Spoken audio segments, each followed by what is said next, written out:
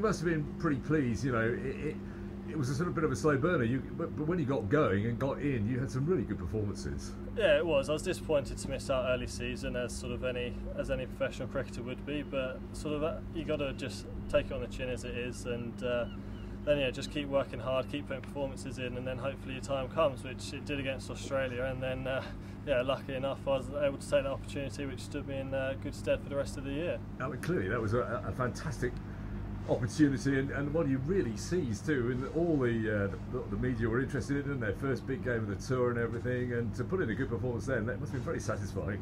Yeah, definitely. It was something that I was sort of, like when we sort of fixture came out that it was going to be next year, I was like, oh yeah, really want to play in that one, obviously with the Ashes around, and yeah, so yeah, to get the call up I was very lucky, and yeah, to take my opportunity like I did, I was quite surprised really, but I sort of put the hard work in, so I thought, yeah, I was lucky enough, the sort of luck was on my side, and yeah, I managed to take 5, which was very, very pleasing.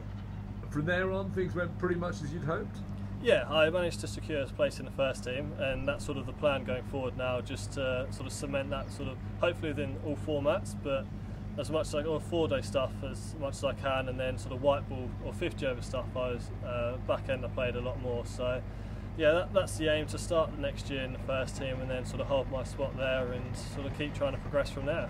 And you've been rewarded by a short burst in South Africa with the MCC. Yeah, you must be pleased by that. It's recognition and a nice opportunity to go out and play some decent cricket. Yeah, definitely. It's a really good standard cricket with a lot of other professional cricketers on there. So yeah, I can't wait for that trip out to South Africa, which I've never been to before as well, which is also nice, to go out to Durban and then to Cape Town. But yeah, I can't wait for that. It should be an amazing trip.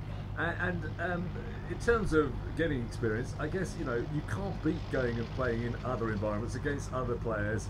You know, it just broadens your whole sort of outlook and gives you a bit more experience. Yeah, definitely. You sort of gain so much from going abroad, whether it is Australia, New Zealand, South Africa, wherever you go in the world, you're always going to learn something, because it's different conditions and different batsmen and sort of even different balls when you go away to Australia and everything like that. So yeah, it's all good, stands you in good stead, and sort of, yeah, for the progression, it's what you need, as every sort of young cricketer needs. They need to go away to practice and hone their skills, and yeah, just get new experience under the belt.